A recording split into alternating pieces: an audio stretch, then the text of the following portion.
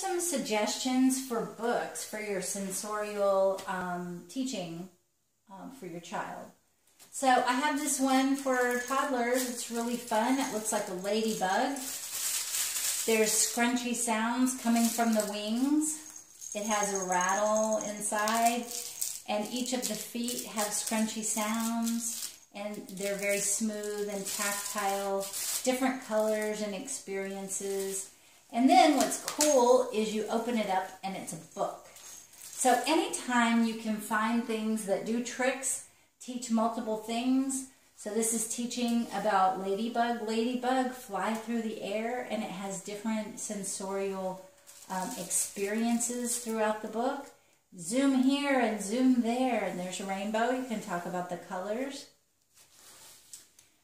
Talks about seeds and growing, playing hide and seek, and there's some more lift the leaf and take a peek. So it's kind of fun and interactive.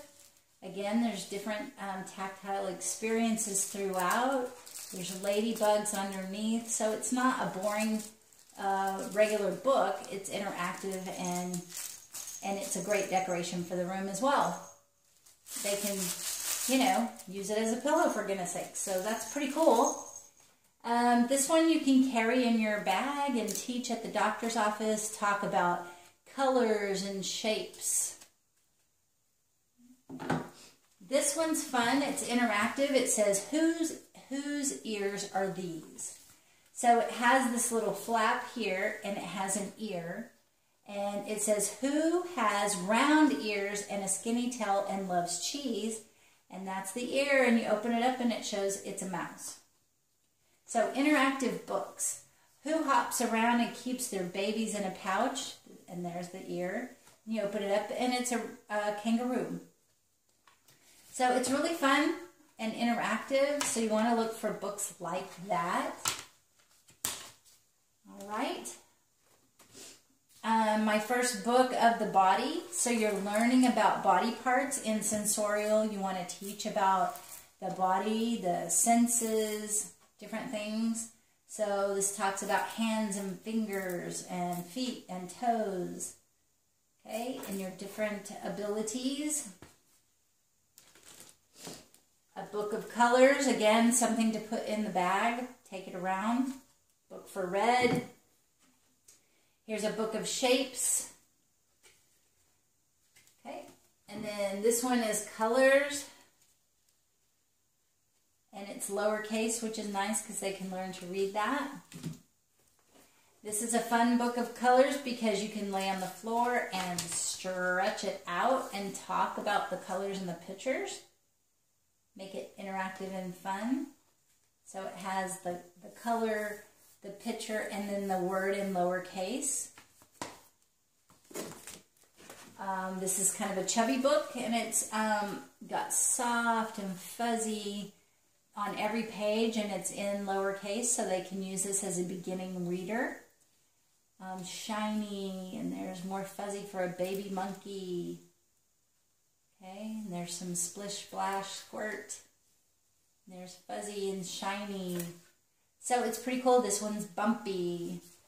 So that's a neat book. Here's another one that you can fit in your bag and rotate on the shelf. Little puppy.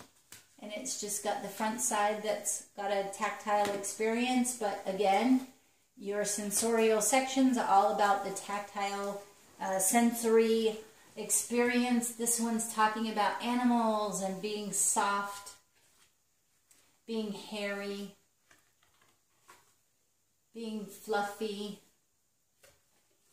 So they're learning vocabulary. That's another very important. That's smooth, furry. Okay, here's another one that's Sensorial, Touch and Feel by DK.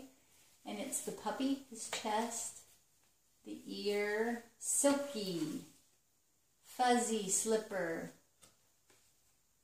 rubbery. And the last one here, Pat Them Gentle. This book is by Baby Piggy Toes Press. It's an older book. I don't know if they're still around, but it's a great sensorial experience. Please don't dare chase, hit, or scare. Pat them gently. So it also is teaching care of a pet. Say a quiet hello and be very slow. Pat them gently.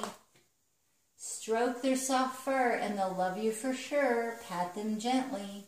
So it's also teaching care of a pet and how to treat them gently and not scare them. So I would say use a variety of books. You don't have to put them all out on the shelf at the same time. But when you're showing, using the sound bottles, you might want to bring out the Whose Ears Are These at nap time. And just tie it in with the lessons that you're teaching for that day. And a ladybug, after you talk about the ladybug and read this, go outside and look for ladybugs in the spring. I hope that was helpful. Have loads of fun and enjoy teaching your child. Please like and subscribe. We appreciate it.